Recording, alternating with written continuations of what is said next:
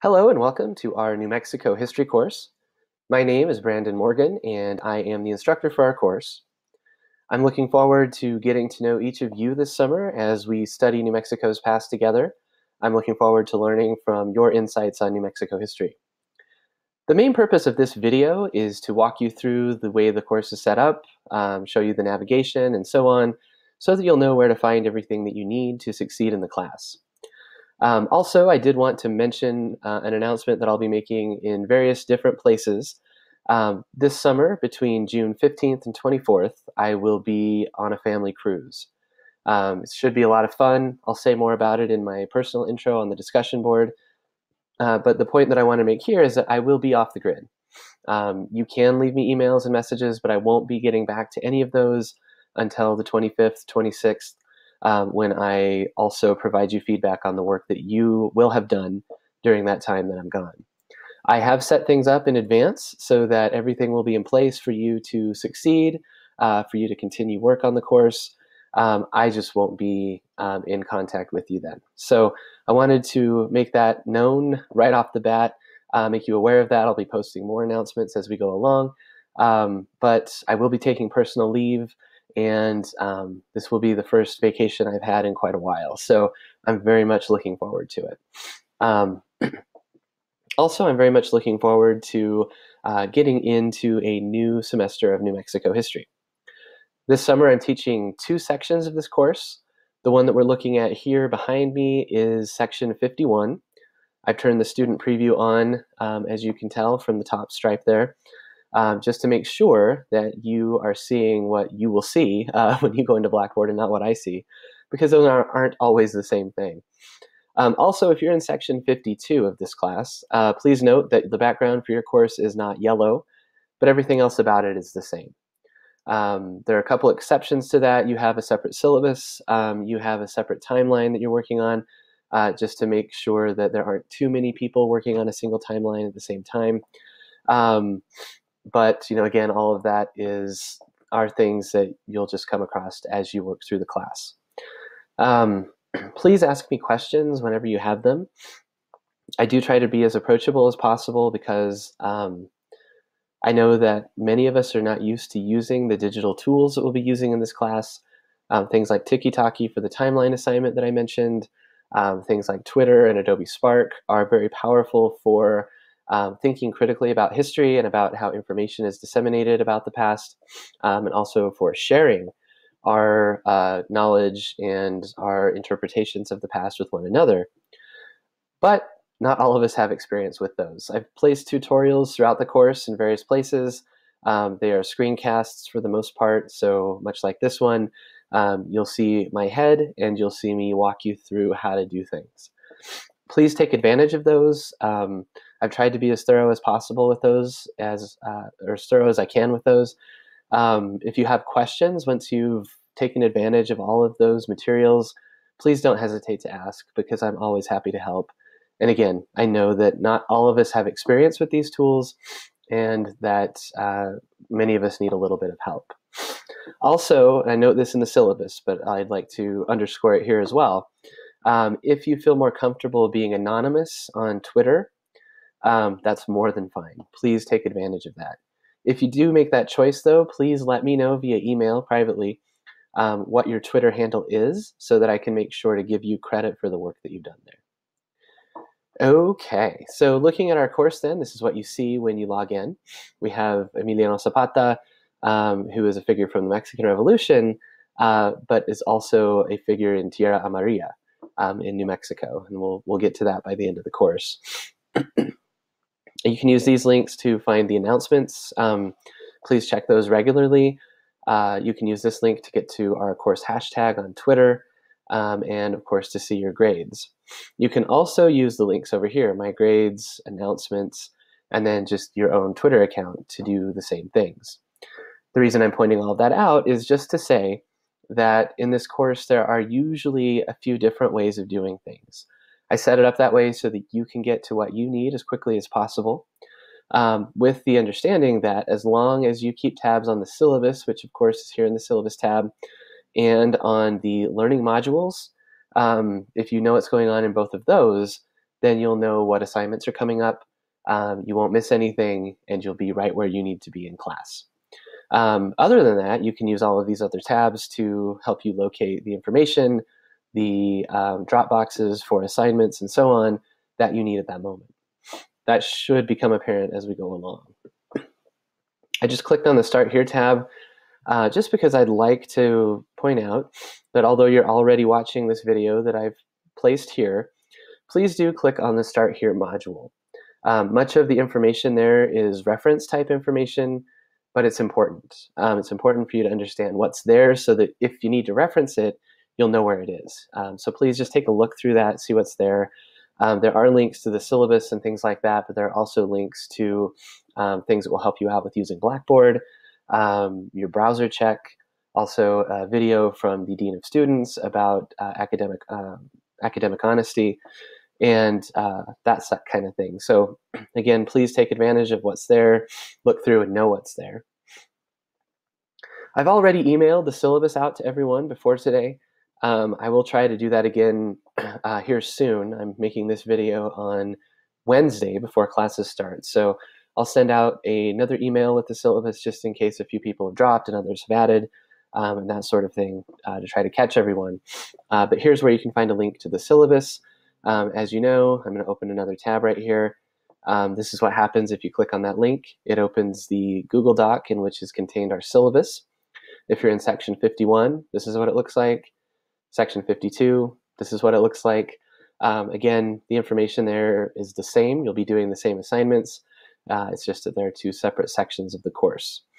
You can find links to the discussion board requirements, the journal instructions in the syllabus, but they're also here in the syllabus tab as well. Please look at the instructor information tab, not just to see info about me, but also if you need to send me a text message, if you need to email me, or if you want to find me on Twitter, you can send me messages there. Here's a photo from our study abroad last year in Guatemala. We're hoping to be able to do that again in 2020. So just as an aside here, a little tangent, if that's something you're interested in, please let me know so that I can put your name on an email list so that I can send you information about the CNM study abroad to Guatemala that will be taking place in May of 2020. So scrolling down, here's the part that I mentioned was important. Here's where you can read about the expectations that you can have from me in terms of my response time to you. Also, here are my expectations for you. In terms of the late policy, I do accept late work, but I want you to let me know, what's going on so that I can make sure that we have a plan in place to help you get that work done. Also, here's the Netiquette policy and some guidelines about digital citizenship, all important information to think about as we work together online. The course schedule is in the syllabus. So again, like I mentioned, many ways to get to things, but it's here for quick access if you'd like it. If you like the Blackboard calendar, there's a link to it here. As I mentioned, the learning modules, once you know the syllabus, are the most important way of understanding what's going on, understanding when due dates are coming up, and so on. I will be adding an announcement here in Unit 3. No, it's right there, never mind. I'm way ahead of myself. So right here it says I'll be on my cruise, again, so that you'll know that during Unit 3, the second half of that unit, I won't be getting back to you. However, Unit 2 through Unit 6 all follow the same general patterns. We're, of course, studying different topics and different events, but we'll be doing the same kinds of activities with those events and with those topics. So if you understand what's going on in Unit 2, you'll be all set to complete the work that you need to do in Unit 3.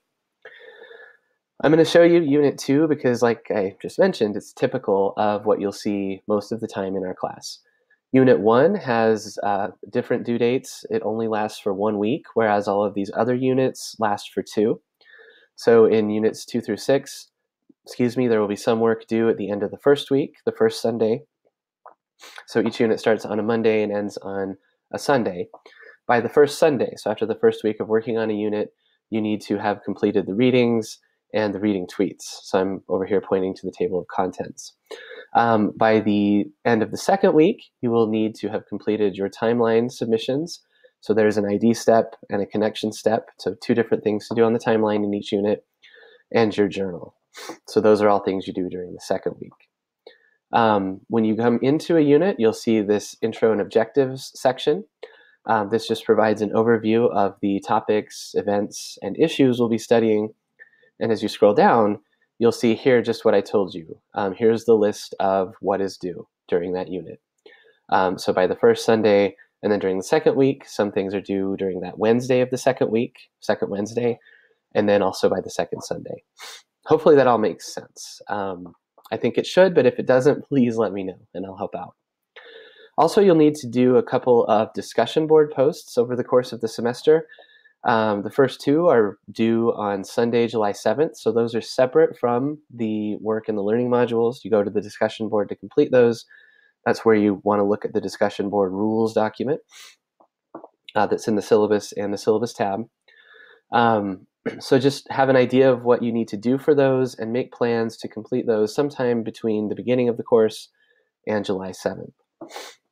There are also objectives for each unit, and then the video that I mentioned, most of which are getting kind of old now. So hopefully I'll get to make those new soon. I click the arrow to go to the next section. So we're working our way through the learning module. You can either use these navigation arrows here or the table of contents. Here are the readings that you'll need to complete for Unit 2. Remember that you have that first week to do the readings, to post the tweets. You'll read more about this in the reading tweets instructions, but you need to post 15 tweets in each unit, 2 through 6. Unit 1 is the exception. You only have to do 5 in Unit 1. But in Units 2 through 6, the reading tweets are where you will kind of take notes on what you're reading and post them to the rest of us so that we can respond to each other there. So 10 of the tweets need to respond specifically to the assigned readings, talk about events, issues, historical figures that you found significant, interesting, shocking, whatever it may be. And then 5 of those tweets need to be replies to one another. Morgan, the chapters in that book, that's the digital text. And as I mentioned in some emails, and some of you have talked to me about in separate emails, there is no way of using financial aid currently to purchase the digital text, something I've been working on with the folks in distance learning and elsewhere in CNM, but I've not yet resolved yet. So I do apologize for that. I know it's a problem. And for that reason, if you click on these numbers, and then this is a part of chapter 2, but it's kind of a separate section, they'll open a PDF version of the readings so that you can complete the readings until you're able to purchase the digital text. So that's there until the disbursement happens in July. So these will be in place for units 1, 2, and 3. By unit 4, though, you will need to have purchased the text. In each unit, there are also these questions to consider as you read. There are no assignments associated with those. They're just there to help you think about what you might need to pay attention to as you do the reading. Each learning module, each unit has film clips associated with it as well. And as I've written at the beginning of the first few, I do realize there's no way you have time to watch all of the film clips that I've added here. So these are here not for your information, but as supplements to the reading. So there are ways for you to see different perspectives on the things that we've been reading. They're also for you to, this one has weird formatting. I don't know why. I tried to fix it, but anyway, they're there to help you better understand things that you might not have understood during the readings. But if you don't get through all of them, that's okay. Every now and then I add an FYI section in a learning module. This one's about the Idle No More movement that has to do with Indigenous peoples and their place in the modern world. So again, if you're interested, take a look at that. This section of each module reminds you to complete your reading tweets, and I just explained kind of what those are, but this will have you link to another, or sorry, this is another link to the assignment instructions in case you kind of forget what you need to do with those. And then this will take you to Twitter. If you want to use TweetDeck, you can. I do, but it's your same Twitter information with your Twitter account and login information, just a different interface of interacting with it. This one will take you straight to the course hashtag. And if you go here to the reading tweets section, there is a video tutorial about how to get started with Twitter, how to reply and how to search the course hashtag on your own.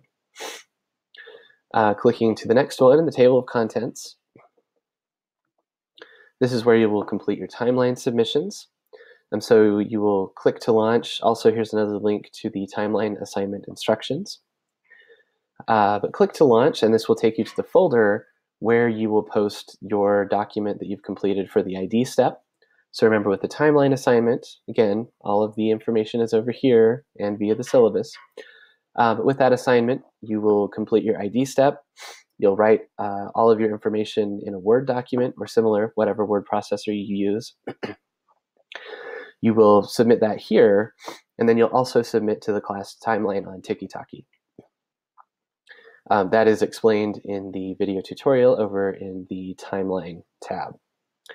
Once you get to the connection step, you'll do the same thing, but you'll post the document here, and then your connection step to your entry on the course timeline. Excuse me, I apologize for my allergies and my throat here. That should all make a lot of sense once you've looked at the timeline assignment information. And again, also remember, I'm trying to walk you through everything we'll be doing this semester, so please don't get overwhelmed. You'll have plenty of time to do all of these various assignments. Just to show you what the timeline tab looks like, since I mentioned you can get to these assignment drop boxes via the tab as well as the learning module. When you click here, the first thing you see is a link to the timeline, so you'll want to use that to get to the course timeline on Tiki-Taki.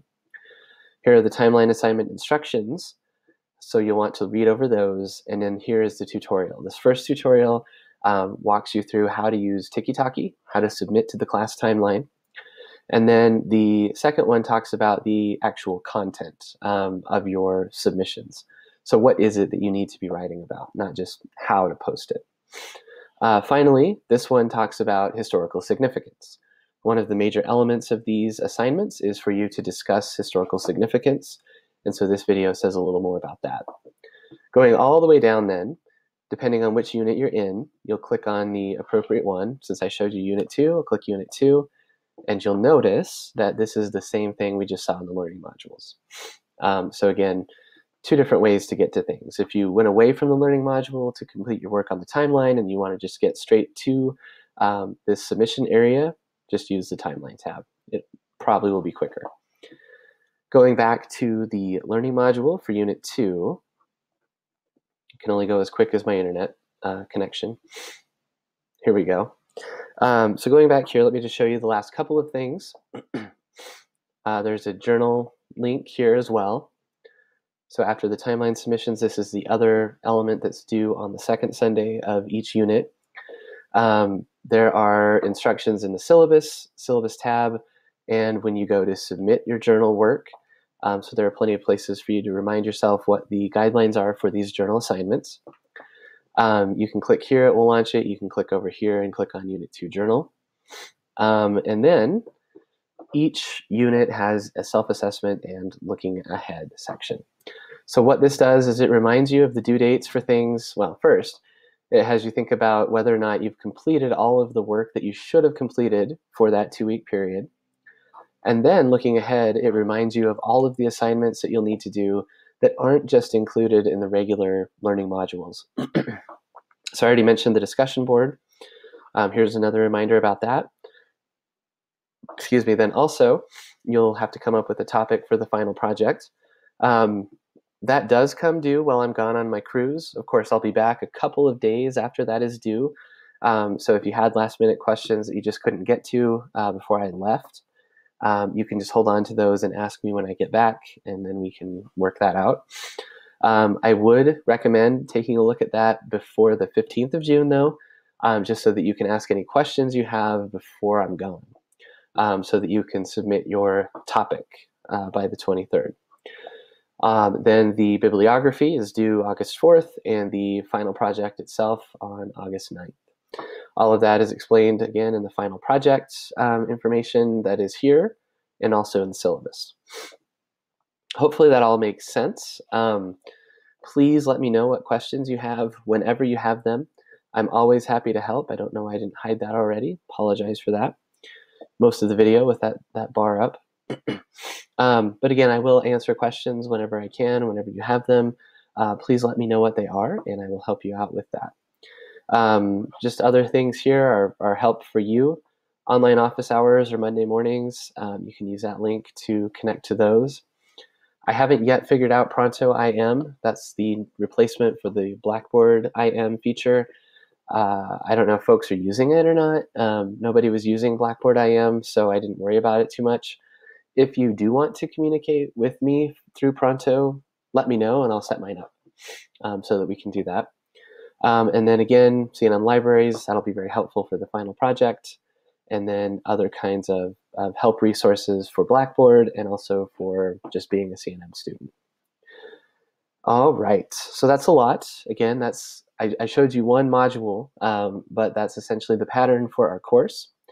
Please let me know what questions you have whenever you have them. I'm looking forward to getting to know all of you and to learning from you, and I hope that you have a great summer term.